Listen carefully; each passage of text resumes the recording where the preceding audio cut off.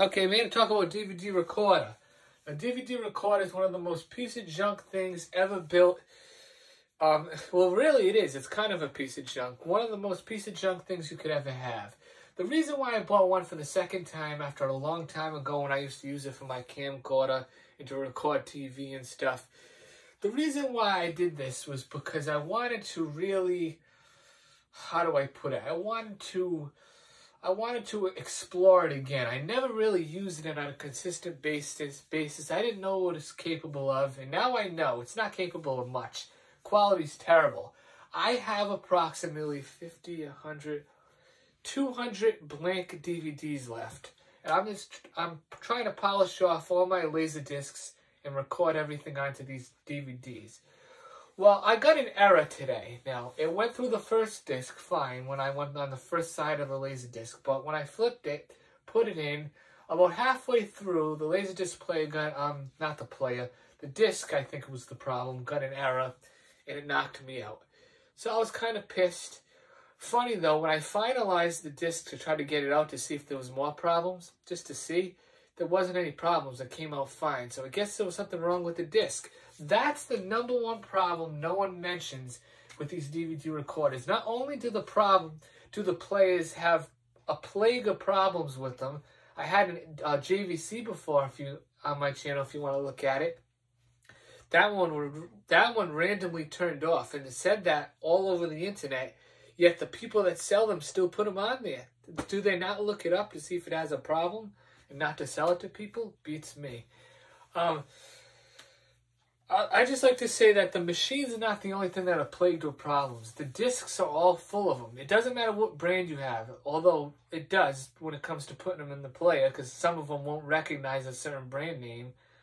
Like, I was trying to put verbatim, or what was it? There was a certain brand name I was trying to put into my recorder and wouldn't read it correctly.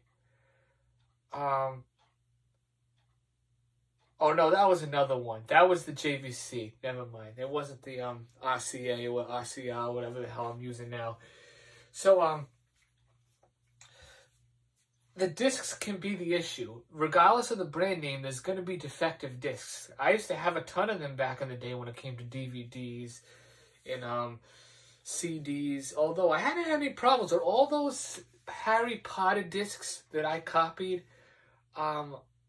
I had a few bad ones that I recorded the wrong one, but besides that, I have to tell you that they're all pretty good. That's 100 discs per Harry Potter, the Stephen Fry and the Jim Dale one, but that's different.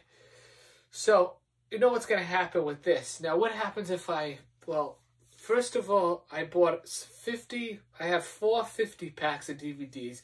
I bought them from the flea market. They were brand new in the wrap still, so I thought I'd take a chance. I haven't tried any of them yet because I have 3 more discs to go before I reach the flea market discs. I don't know if anything goes wrong. I bought them for about $5 a piece. I know that's a little too much, especially for a flea market, but go online and try to buy blank DVDs. You're not going to find them that cheap. There'll be more money. So, but they're older discs, but they should work with these players, because they've all been around at the same time, so it shouldn't be a problem. Well, good luck to everyone with this. I just wanted to teach you about DVD recorders and tell you what the problems are.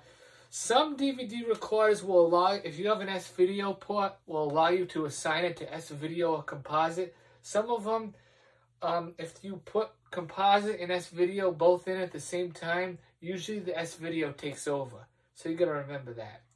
But you can still use the audio in the Composite for the audio, and then the S-Video will be on the picture. All right, and who knows, maybe this error tonight could mean it bit the dust. If that's the case, I'll just get rid of the recorder and throw it away. But it has a really nice clock display on it, and it's very bright. You can't find many players with bright displays anymore, so I might keep it just for a clock. All right, goodbye.